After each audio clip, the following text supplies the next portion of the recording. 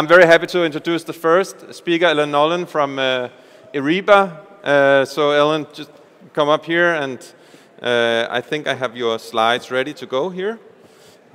So whenever you're ready, yes. Please go ahead. Okay, thank you. So first of all, I would like to thank the organizers for organizing a fantastic meeting. I think your ability to get all people in the field here to give a talk is amazing. And I'm looking forward to it. So what I will talk about today is our work on modifiers of protein aggregation and toxicity in aging and age-related diseases. And as you all know, due to the increased life expectancy of the world population, the number of people suffering from age-related neurodegenerative diseases like Alzheimer and Parkinson is expected to increase tremendously in the next couple of decades. By 2050, it's expected that there will be around 130 million people worldwide suffering from these diseases. There's no cure for the diseases, and also the cause is not fully understood.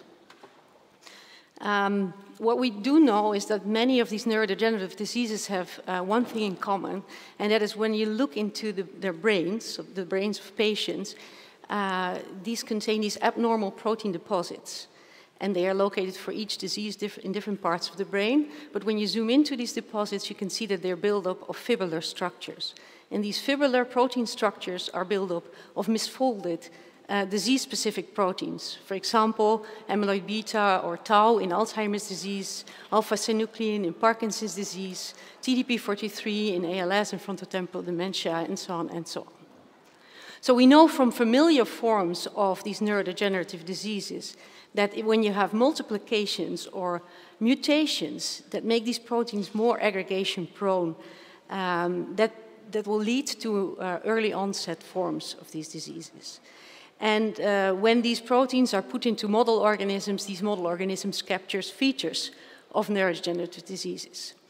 And what is striking is that also in sporadic forms, which are much more abundant than these familiar forms of the diseases, these proteins are found in these deposits. But how these proteins cause disease and how they end up in these aggregates is still not fully understood. What is known is that our cells can protect themselves against aggregation-prone proteins. And when they're young and healthy, when these aggregation-prone proteins appear in the cell, they can use refolding machineries like molecular chaperones or degradation machineries like the proteasome or autophagy to protect themselves against the aggregation-prone proteins. But during aging and during disease, these machineries get less capacity. And so that's why these aggregation-prone proteins accumulate, self-associate, and end up in these full-blown aggregates. We do know quite a lot about the refolding machineries and degradation machineries, and people are trying to boost these mechanisms as a way to start treating neurodegenerative diseases. But we know very little about how the proteins are toxic, why they are toxic, what drives their toxicity, and what drives their aggregation. And to my opinion, if we can find these, then inhibiting these mechanisms can be used complementary to boosting the protective mechanisms to treat protein toxicity in age-related diseases. So that's why, with my group, we asked the question, what are the biological mechanisms that drive age-related protein aggregation and toxicity? So we use C. elegans in the lab, and one of the approaches that I want to talk about today involves a forward genetic screen using a model for polyglutamine aggregation, where we looked for mutants in which aggregation was suppressed. And we found 7 of these mutations, which we call MOACs, or modifiers of aggregation. And 2 of these mutations were particularly interesting. And those were in MOAC2 and MOAC4. And that is because they suppressed aggregation without affecting the level of the polyglutamine protein. So first I will tell you something about, very briefly, a summary of what we found for MOAC2, and most of my talk I will spend on MOAC4, for which we have now data on the human variant, human orthologs and the mouse orthologs. Okay, so what was MOAC2? We found that MOAC2 was turned out to be a regulator of RNA polymerase III in the regulation of the transcription of small non-coding RNAs. And loss of MOAC2 loses the ability to transcribe small non-coding RNAs. But that was not the reason why loss of MOAC2 protected against protein aggregation. Rather, in the presence of polyglutamine, the expression of small non-coding RNAs was down to begin with, and moreover, the MOAC2 was translocated in the presence of polyglutamine to the cytosol, where we found in biochemical assays it was capable of driving the aggregation and toxicity directly.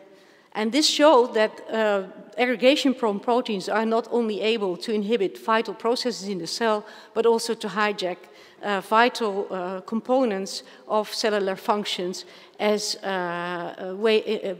mechanisms to accelerate and enhance toxicity. Whether this activity of MOAC2 is related to its activity in small non-coding RNA transcription or not, that is something we still remain to investigate. But now for MOAC4. So MOAC4 turned out to be a very small protein of unknown function, highly abundant, disordered, highly charged, and it's evolutionarily highly conserved. And in human, there are two orthologs called small EDRK-rich factors 1 and 2, or SIRF1 and SIRF2, of which SIRF2 is the most homologous protein. So we found for MOAC4 that its loss of function suppressed protein aggregation, but it did not only suppress the protein aggregation, but also the toxicity of polyglutamine, because the loss in motility that is caused by polyglutamine over time is suppressed by deletion of MOAC4. To our surprise, it not only suppressed the toxicity of polyglutamine, but it also suppressed the toxicity of alpha-synuclein and A-beta, as shown here. And this loss of this suppression of toxicity was accompanied for A-beta and also for polyglutamine by a shift in the aggregation intermediates in the worm, suggesting that the loss of MOAC4 drove the aggregation process in another direction. So subsequent studies by us and others have shown in the meantime that this function of MOAC4 to drive aggregation is conserved for human SIRF as well. It is independent of downstream known chaperone and degradation pathways. It seems to be specific for amyloid-forming proteins, and it does not co-aggregate with the aggregates. Rather, it seems to turn an aggregation-prone protein into a conformation, an aggregation intermediate that then catalyzes the formation of amyloid. But then the question that we asked was, if SIRF and MOAC4 can act on all these different amyloidogenic proteins, how does it do it? What does it recognize? Because they are structurally and in sequence, they are not similar. So to investigate that, we make use of a peptide array screening approach where we had 27 full-length human amyloid proteins chopped into small pieces, and we put them on a slide, and we added a SIRF labeled SIRF to it to see to what peptide sequences it bound. And what we found was that actually the discriminating factor for binding or not binding of SIRF was the presence of negatively charged amino acids. And these segments of negatively charged amino acids appear to be present in all the proteins that we tested, and except for one, the human IAPP amyloid protein. In general, the binding of SIRF was directly related to the negative charge of the segment in the protein, except for some where we found that the binding was actually stronger than predicted based on sequence. And from that, we extracted the information that the presence of hydrophobic residues next to it is enhancing its binding. But overall, charge drives the interaction, and that is further confirmed by looking at or when we neutralize the charge of SIRF in its evolutionary conserved, highly charged N-terminal domain, we found that the protein could no longer bind to the peptides.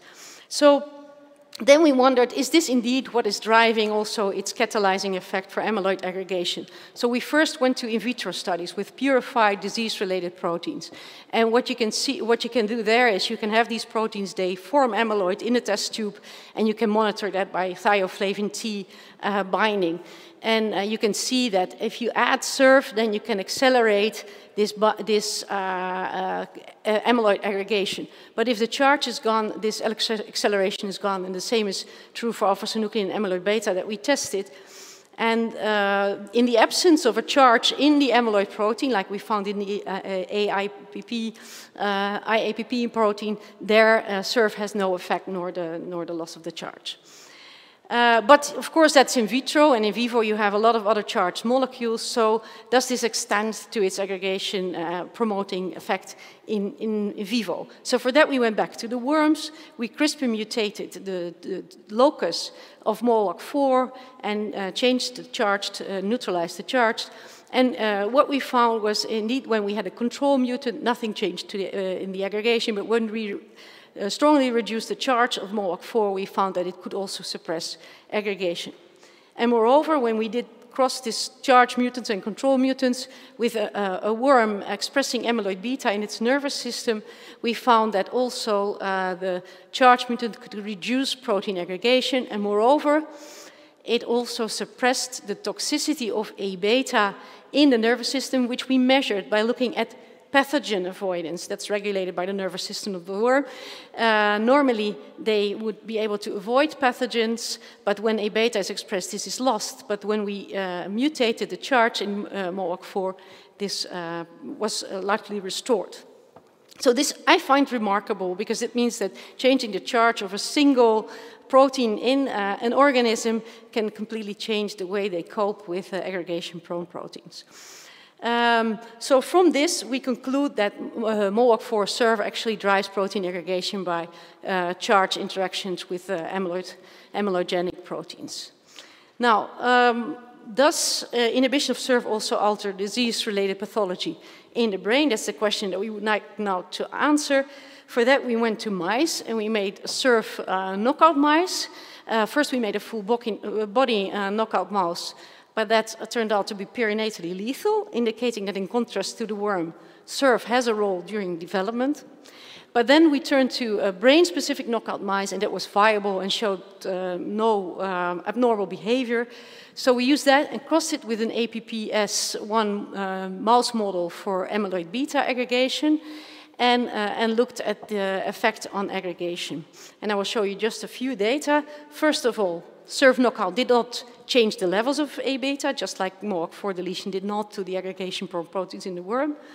And second of all, what we found was that SURF knockout had an effect on the deposit structure. So what we found was that the knockout of SURF led to a more compact and more dense amyloid pattern. Now this is of course just a few pictures, so we wanted to do this more quantitatively, and for that we turned to LCOs, dyes that have been previously used to distinguish different polymorphs of amyloid in a human brain, and that in this way these can be associated with disease severity and disease type. So we used this in these animals, and what we found was that the SURF knockout mice actually changed the amyloid structure also when staining with these LCOs. Now, of course, this is where we got. Of course, we now need to know whether it also changes the toxicity of the A beta protein. But for so far, we find that loss of SURF slows development and causes perinatal lethality, as I mentioned. This I didn't show, but it affects proliferation in a cell-autonomous fashion. The brain deletion of SURF does not affect the viability of the mice nor the A beta levels, and brain deletion alters the structural composition of amyloid deposits. So in sum, I think I've shown you that we have been able to find modifiers that affect the aggregation and toxicity of aggregation-prone proteins, and we found for MOLOC4 that this was evolutionarily conserved, but whether these functions are their physiological functions or acquired functions in the presence of aggregation-prone proteins, that is something we still need to determine. So finally, I would like to acknowledge the people involved in this work. First of all, my group, Anita Pras, Esther Stowe, Leen Jansen in particular, who did most of the work on the biochemical and mouse studies, and then all our dear collaborators that contributed to various parts of this project. And I would like to thank you for your attention.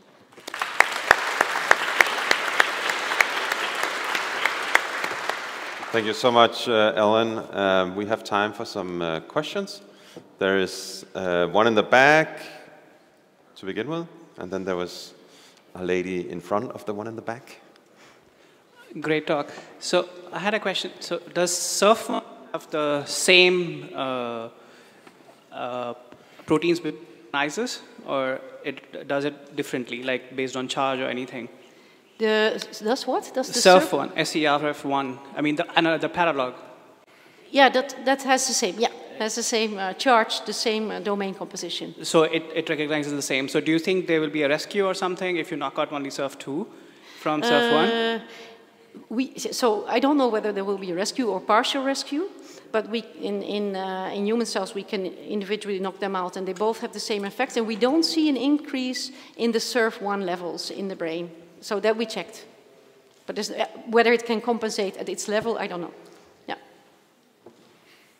I have a question. You showed that it changes the aggregation structure. Yeah. Did you have a chance to do like cognitive experiments? No, it has been very complicated, and we have been starting to do this, and so far unsuccessful because we wanted to use a different mouse than this one to get good signal, and there was an epilepsy phenotype, so we had to actually kill the whole cohort. So we don't have the data. So that's why I also want to talk to Matthias Jucker, who made these mice, if he already found a trick to look in a different way to the toxicity of these mice, because it's essential. Yeah. All right. Well, thank you so much, Ellen. I really appreciate your talk. And thank you. Remember, if you have questions, you can post it on Slack also. And Ellen can hopefully go on Slack and check it out. Thank you so much. Thank you.